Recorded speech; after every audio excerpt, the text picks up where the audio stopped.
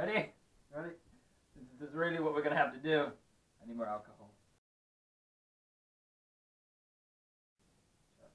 Good evening and welcome to the Badger's Den. My name is Fleabag and I'm Santa. Yep. Today we're going to be starting a new series kind of going on in response to a survey kind of thing that Toothless put on with regards to what people want to see, obviously more with regards to actual airsoft sort of things.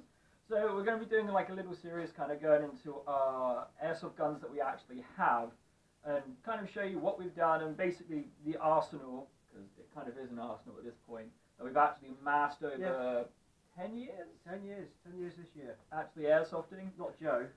Well, not Toothless. Yeah, he's us.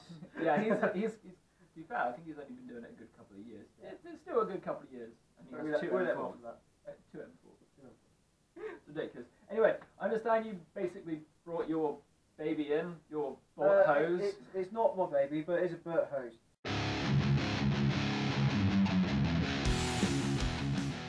Today, talking about the AGM Sten. I almost forgot it then. You dick. Yeah. A little bit of history about the real one. Basically, it come about from Dunkirk, as in British Army leaves Dunkirk, leaves all their equipment, including guns, which is very important in fighting wars. Well done. So, to start with, we were actually buying Thompsons from America, and then kind of America got involved in the war as well, which made Thompsons more expensive. So, yeah, Info Armory with I did have the paperwork somewhere, but I don't know where it is. Yeah, well, we're going to have to wing it this time.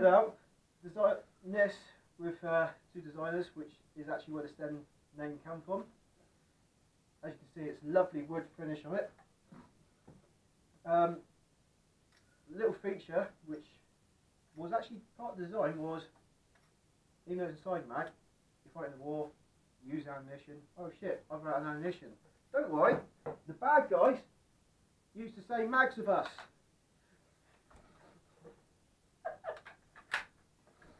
As you can see. So you can carry on fighting using your enemy's ammunition. If I remember correctly, didn't they also used to use like lipstick, like gunpowder? The Israelis used metal lipstick cases with the actual bullet as melted down tin soldiers. And they purposed for a new war. They built them underneath the laundrette actually. Silenced one of these, which is Sten Mark II S. During the Vietnam War, was actually used by America because couldn't actually find anything more silent than a Sten. There's actually on record with the silent Sten as well that a German officer used a captured silent Sten and emptied an entire mag into the air behind 3 officers, and they didn't even know he pulled the trigger. So all round, it's a very versatile gun. Very easy to make a real one, but we're not talking about real ones today, unfortunately. Yeah, so for one, they do a high cap, which you can only get from Cobra Airsoft, which is £33, and £33 post and packaging because it's Hong Kong. So really, you're using either mid caps or high caps. Well, you are anyway. Yeah. Not mid caps, not high caps. Low caps and mid caps. And lows. Yeah. About to say, get it right. Yeah. I would show you the difference between the two, but unless you're actually touching them, you don't know. The low caps are metal, mid caps are plastic. That's the only difference between the two. Plus, obviously, the amount of rounds in it. I mean, now, how many's actually in the mid and low caps? Low caps are 50 rounds, mid caps are 110. Okay. Now, I remember when you actually got the mid caps, obviously, the fact that this thing literally is a bullet hose. Yeah. I mean, how many? I know obviously it does have a high rate, a ridiculously high rate of fire. Obviously, for what it actually is. I mean, how long did it actually take to empty one of the low cap mags? 9 seconds. And the mid cap about 12. So you're thinking over 12 seconds at approximately about works around about 10 rounds a second. Something like that, yeah. Yeah. So needless to say, it's made several people kind of crap their pants. Yeah, I've actually had 3 people give up just by hearing it. So yeah. Oh, one thing I will say, which I'll see, is I've got the MP40 made by the same company beside me, I'll actually show you which is like A. Real Stens actually has a semi-automatic option. They put the imprint for it there. Doesn't work. It's just part of the bodywork. So this is fully automatic gun only.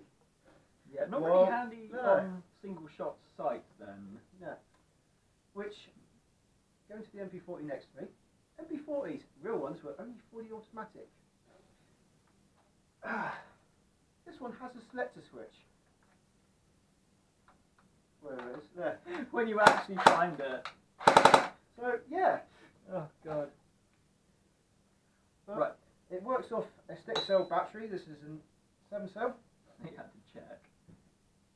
Simply goes in the stock there. It can, as you can tell, you can fit an 8-cell, which is 9.6 in there quite snugly. Potentially, anyway. To remove it, I haven't tightened it up. You would be an Allen key for this. Yeah, you kind of. Oh no, it is actually coming undone. Yeah, it's wow. coming undone. And here I thought you'd actually tightened it and screwed yourself over. No. So simply remove that, drop that down. As you can see, I've done a little bit of repair for it. Yeah, if I remember correctly, didn't you also used to electrocute yourself on this thing? Yeah, it was actually a design fault where they forgot about soldering a wire properly, so it came loose, so I kept trying to electrocute myself. Every time you pulled the trigger. So I'm not actually going to plug it in. Actually, sorry, yeah, plug it in. As well. This one, it turns out it's a dead battery. Plug it in. Don't worry, we'll just take to a second cut then, if it is.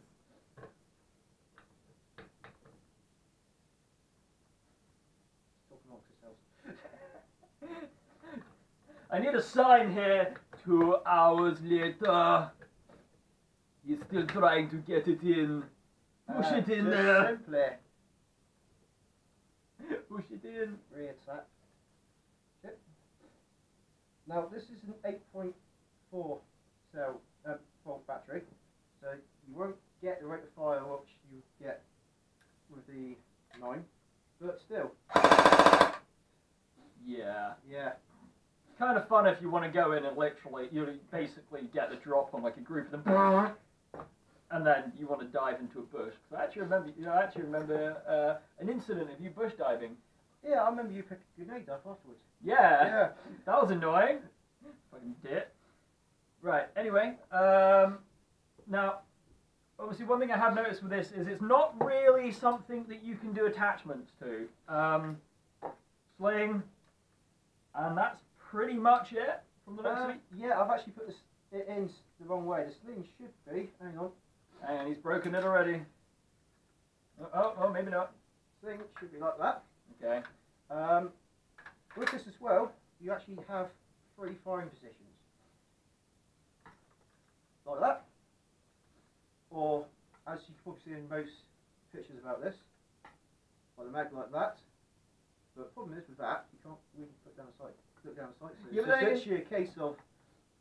To be fair, how often do you aim with that thing? I might have a target like over 10 metres away. I might need to aim. How often have you done that? Never. Exactly. You've never had to aim. A position which I did when I first picked one of these up. So when I first picked one of these up, I was actually using P90s. Like that, with the hand just in front of the trigger. So very much you can relate to modern guns with this gun. Kind of, yeah. I mean, also relate to modern bedsteads, but... To be fair, some of them were made out of beds. Yep. But as I say, you're kind of limited, obviously, on what you can do. Though, if I remember correctly, this is the closest thing you have to a safety. No, that's not the safety. That is, if you put it in a bag, that's the carry position. Oh, seriously? Oh, okay. Yes. I actually thought that was literally safety. No, that is not the safety. Okay. My bad. I stand corrected. Like the douchebag I am. Because you fold it that round, you still pull the trigger. You can't do it with the mag in, Rich. Yeah, shut up. Yeah, I know, but the thing is, in like safe zones and dead zones, that's the only way you're going to kind of get away with that. Yeah. Right. Well, it's in this position as well. Something I remembered. That's how you adjust the hop. The smallest Allen key in the world you can find. Yes, it has a hop. Yeah, apparently. Problem is, there isn't a hole there, so you can't if you want to adjust the hop, you have to fire a couple of rounds, take the mag out. Rotate it round and then do Adjust it that it. way, which is a bit kind of Yeah. stupid. But I set it 3 years ago, 4 years ago when I set on it. 5? I don't know. Yeah. To be fair, you kind of, Eons ago. apart from having, you know, the P90, you've kind of had this since the year dot, Yeah. basically. It's done you pretty well. I mean, okay, it's obviously not, as you can see, the best condition. To be fair, your MP40 is going the same way very quickly. It's going to get to a default state and then just not change. Yeah. Cool. My Webley's gone that way as well. I noticed. Yes. Like, where's half the paint? Oh, the paint is gone. It's called battlefield condition. Now, is there anything obviously you want to say about this before we kind of sign that off? The only thing I have wrong with it is no single shot. If it had single shot, this would be a 10 out of 10 gun for me. Yeah, because then at least you can use it in the fort. Yeah, and I will sell everything else. No, I wouldn't sell everything else. No, you wouldn't.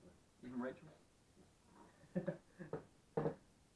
But that's a Sten. It's a Sten Mark 2, so it's actually the first one they built which actually went into combat.